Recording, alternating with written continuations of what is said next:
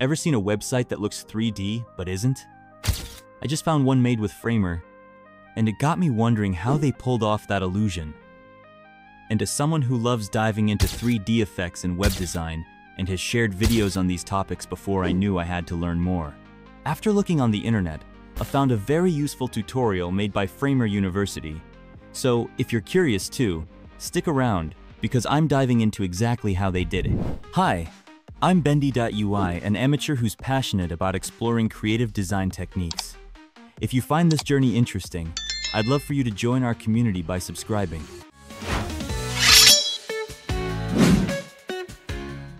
First, we need to find a 3D animation that we like. Personally, I search for it on YouTube, but it's really up to you. Once you find one, hop onto this website that generates images from your video. Keep in mind that the longer your video, the more images you'll get, which can make this process take longer. Now, I'm importing all those images into Figma and using the built-in background remover to isolate the subject. One important thing to note, though, is that it's preferable to avoid what I did, and to make sure to choose an animation where the subject is easily distinguishable from the background.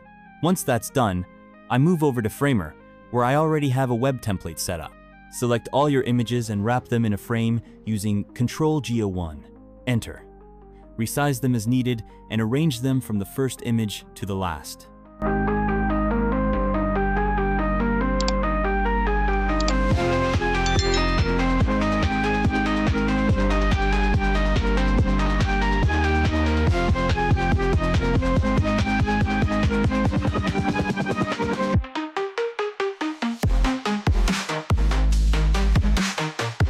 Next, create a component.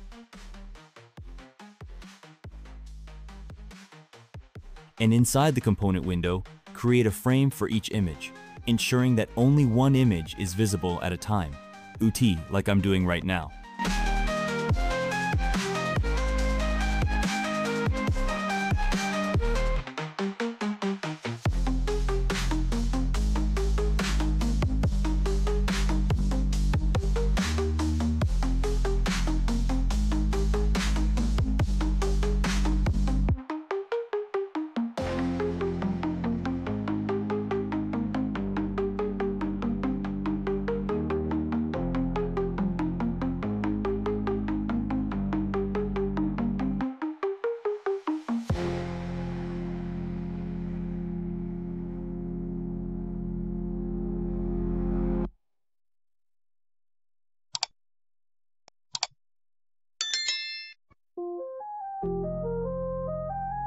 Now that we're done, go back to the main page and add a code override to this component.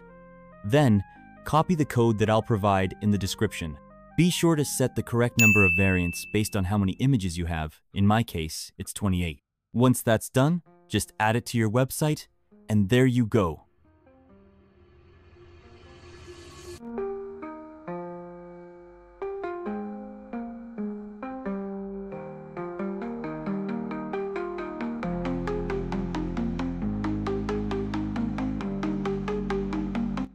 Now, I'll add some animations to enhance the web page, and that's it.